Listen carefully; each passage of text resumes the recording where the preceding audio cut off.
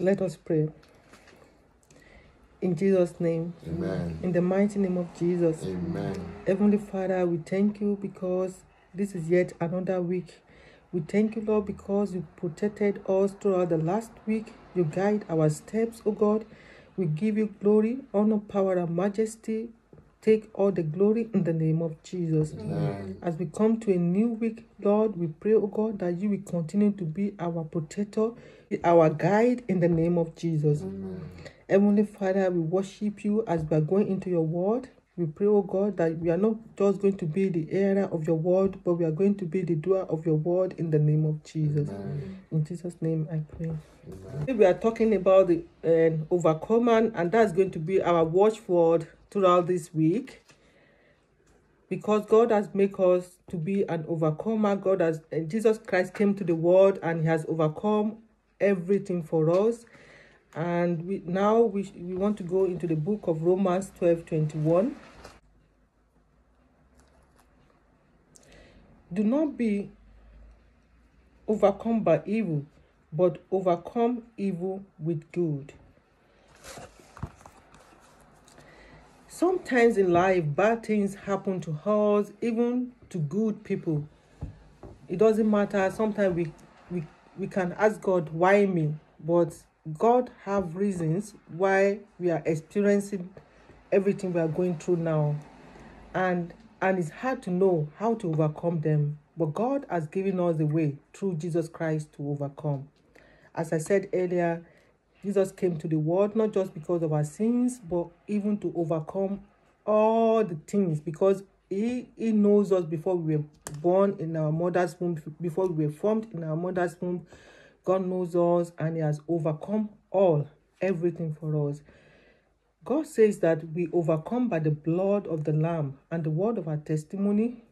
We can overcome because Jesus has already overcome this world. That's what John 16:33. These things I have spoken to you, that in me you may have peace, and in the world you will have tribulations, but be of good cheer. I have overcome the world. I want to encourage us that the Lord has overcome the world for us. Jesus has overcome the world for us.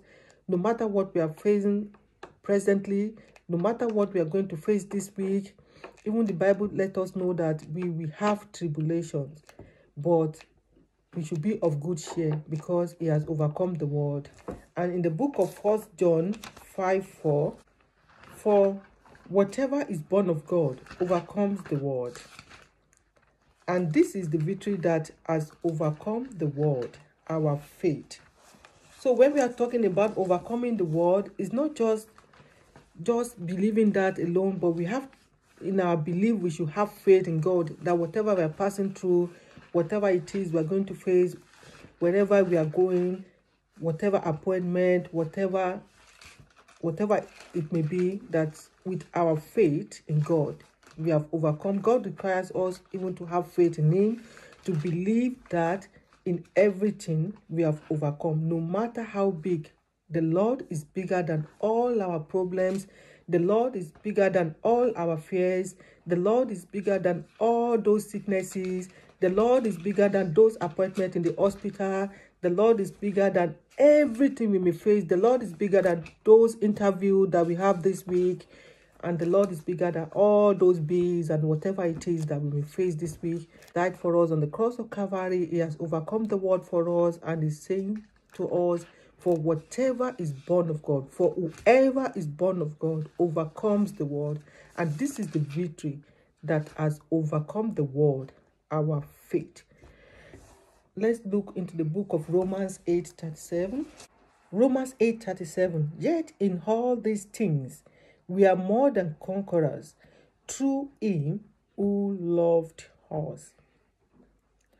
So, whatever it may be, we are more than conquerors, and Jesus is greater in us than any evil in the world. Next time, when you feel down and like you are losing, remember, Jesus will help you overcome. He is fighting for you to win and praying for your faith. So, the Lord knows everything about us. The Lord is with us. and we are going to overcome whatever it may be, whatever we are passing through. I want to encourage you this week that the Lord is with you no matter what it is. You are an overcomer, and just go into the world this week. Go to your workplace, go to everywhere you are going to, believing that you have overcome the world in the name of Jesus. Amen.